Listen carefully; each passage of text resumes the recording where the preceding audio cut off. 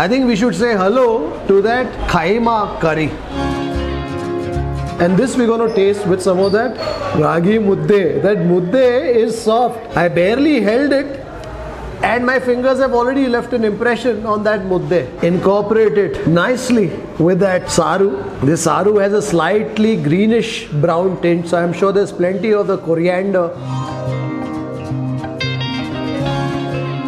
What I'm definitely tasting more of here is the texture of the meat and perhaps a bit of the sinew or the fat that goes in to bind that kaima into a dumpling. There isn't too much of the floury sort of a texture that you would taste sometimes if the kadle hittu or the gram flour that is typically used to bind it is a little more. Out here you're tasting more the texture of the meat.